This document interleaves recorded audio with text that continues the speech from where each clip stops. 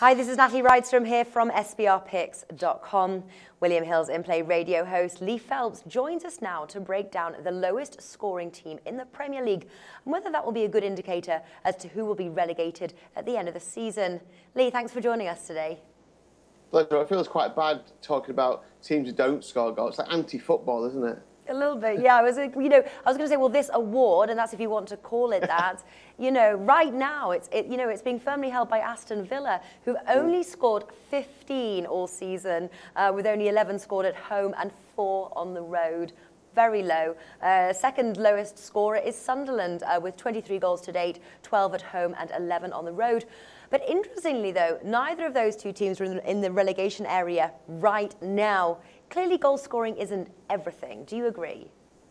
No, I think defending is probably everything. I mean, I've looked through the last decade of Premier League tables to see who stayed up and who didn't. Now, generally, if you do score fewer goals, it probably means that you're not quite that good, and you're going to leak goals at the back as well. So it's no surprise to me that in 7 out of the last 10 seasons, the team who've scored least goals have been relegated. No surprise.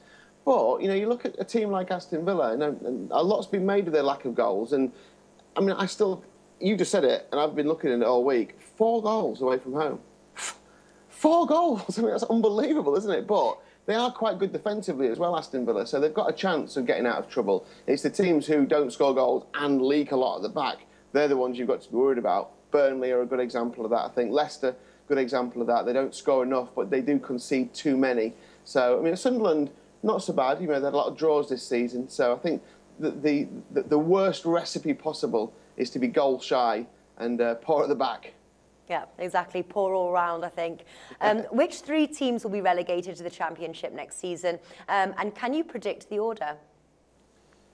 Yeah, good question. You'd think so by now. We're into March, aren't we? You'd think we'd have a pretty clear idea, but it's still wide open. There's so many teams who are capable of getting out of trouble or not. Interesting thing as well is I was talking to former Premier League footballer Robbie Savage this week, and he said that he thinks 33 points will be the points total you need to attain for safety. Bearing in mind the average over the last decade is 36. So, it's quite low this season. Now, if that's the case, then, some teams have got great chances here. I think Leicester are really going to struggle. I don't see how they're going to suddenly transform their form into something that resembles pure wins. They're in this list of low scorers, of course. I think, they've got the likes of Swansea, they've got West Ham, they've got Chelsea to play yet, they've got Burnley and Sunderland. So, some of those teams are in the same predicament. They just haven't been winning games, Leicester. It's been a hard luck story all season. So I think Leicester will be the ones who struggle. I think Burnley have had their purple patch, to be honest with you. I think the fact that they've had their good spell means that I don't think they've got an awful lot left. Second worst away goals record in the division. They've got a decent home record, and that's where they've picked up most of their points. But I mean, you look at, you've got Manchester City, Arsenal and Tottenham to come to their stadium yet. If that's where their best form is, it's unlikely they'll pick up much more than maybe a point out of those 3, if a point. So I think Burnley will go as well, just because I don't think they can do well enough away from home. And I think QPR as well, unfortunately. I mean, we've talked about QPR in the past and how their home form in the first half of the season was what kept them going. They've got a tremendously difficult home run, and they don't do enough away from home. Played quite well against Arsenal the other day, but they lost the game.